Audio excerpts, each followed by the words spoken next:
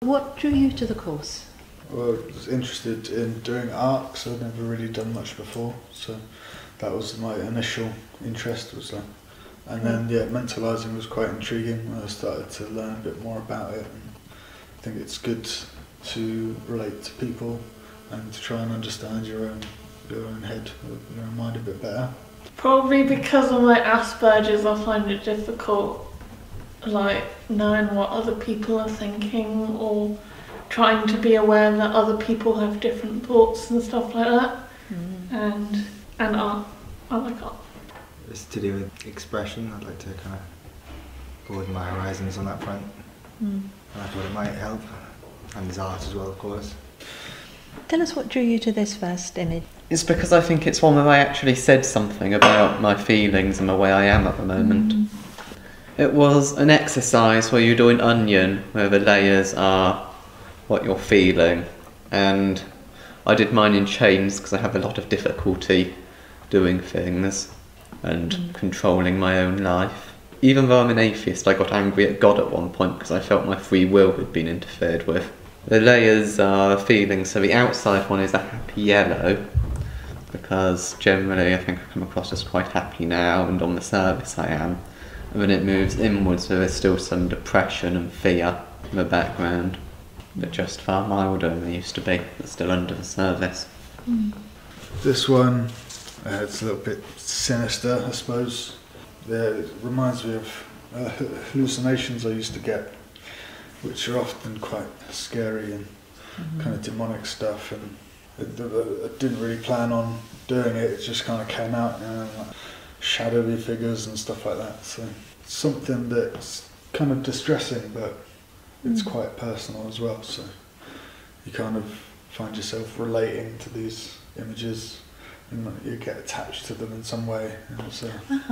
I had physio the day before, and we were talking about the brain, and we were talking about like the different brain bits, the cerebellum and the limbic system and the motor system. The cerebral cortex, that's it. Yeah. What do you remember about making it?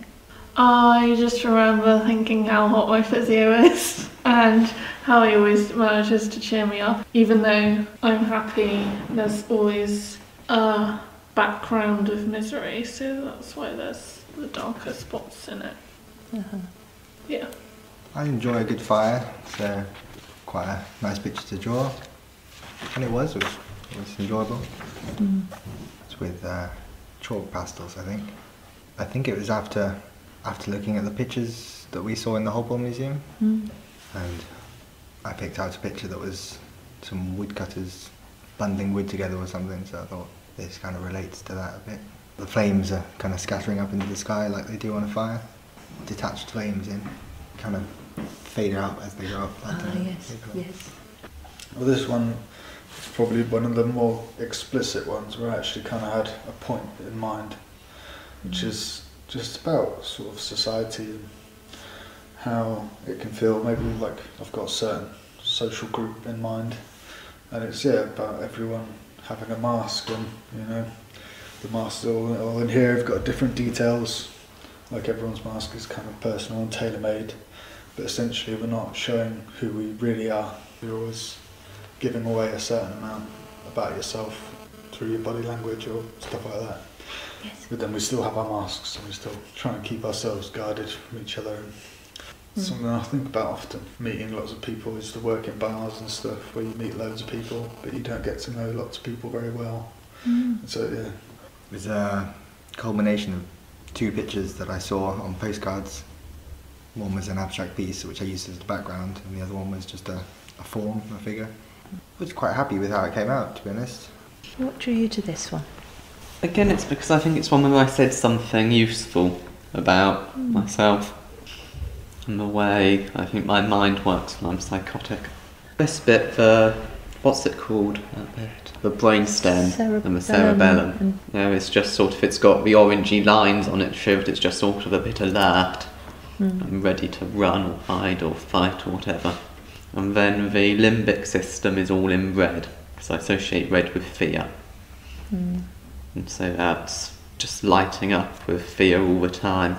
And then we've got the cerebral cortex, which is all stormy and cut up and lightning going because nothing's really making sense and you can't really work out what's happening and it's all a bit chaotic. You can't really work out what's going on. So that's the part of the brain in which you want to work things Yeah, out, isn't in it? which you should be thinking clearly, but can't think clearly, can't work out what's happening, can't act in a way that's appropriate to what's happening because you don't know what's happening. You're just very confused. That was from, I think, the first session where we were talking about onion skins and how everyone has like different layers, and I ended up doing like what people see on the outside and what's really going on the inside, and how it's very different, and usually the inside is quite miserable. But recently the inside has not been so miserable. So if I did that onion skin now, it would be slightly different. Which bit of the course has made the most sense to you so far? Can I say it's all made sense? Yeah. I think the bit that stands out for me was the attachment styles and thinking about them, because that does resonate with me a bit in understanding my own attachment, which I think is heavily influenced by my Asperger's. Compassionate mind and trying to have positive things going through your head, not giving in to emotional distress or negativity, those kind of things that can really drag you down.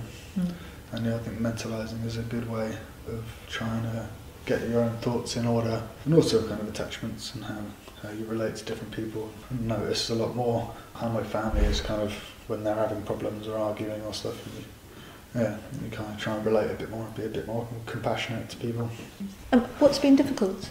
The difficult part has been not oversharing, not saying too much that might distress other people. Yeah, it's trying to translate things into art and I've just, lots of implicit things. So most of the things I've done have just been a kind of bit of a mess. And, trying to actually kind of get your thoughts down on paper. I think it's just staying focused during it. Compared to the art therapy I had before, there's a lot more talking and education, and sometimes it can be hard to pay attention for periods of time. I think I find mentalising difficult. Maybe expressing myself as well as I could, or would like to be able to. Quite often I found there's not very many ideas that I've been able to find within myself. Maybe that's why I find it hard to express the ideas, because there isn't many of them. Do you think mentalising is beginning to make sense, even though it's difficult? I'm not sure if I've got a grasp on it yet, honestly. I think it can be quite simple, but it can also be quite complicated. So I might have got the idea of it. That's what I think.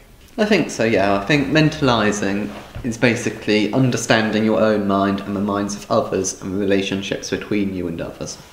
Yeah, I guess. Like, trying to just remember that people don't know what you're thinking and you don't know what they're thinking, so you've got to always be like in an unknowing position and try and find out what's going on rather than jump to conclusions. And do you have any thoughts about how mentalising could help you understand yourself? But it's probably the right platform to try and understand myself a bit better. Often I find I'm a little bit blank-minded and just floating around a little bit. So it's not often that I can really get my head together.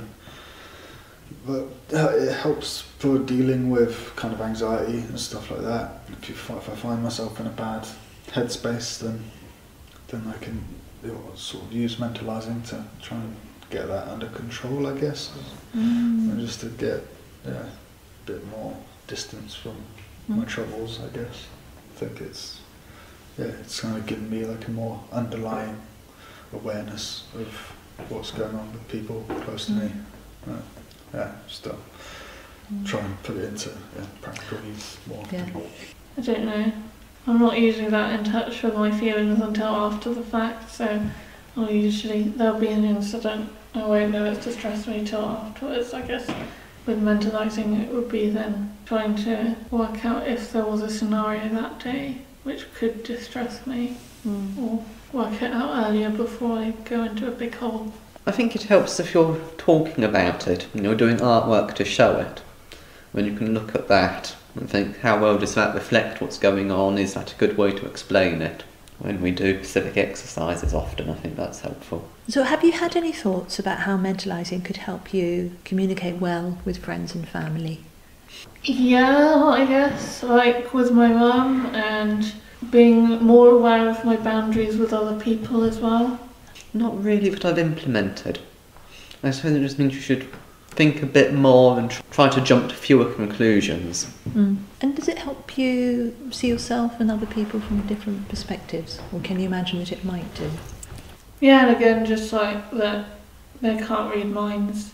Yeah, I think if I had more time to practice it would be helpful. I think I might have problems understanding other people because of the Asperger's again.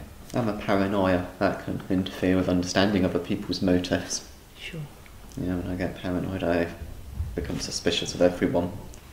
Everyone's in their own mind. Very complicated. Yep. So who knows what's going on. That's what mentalising there for, because it helps us understand what's going on.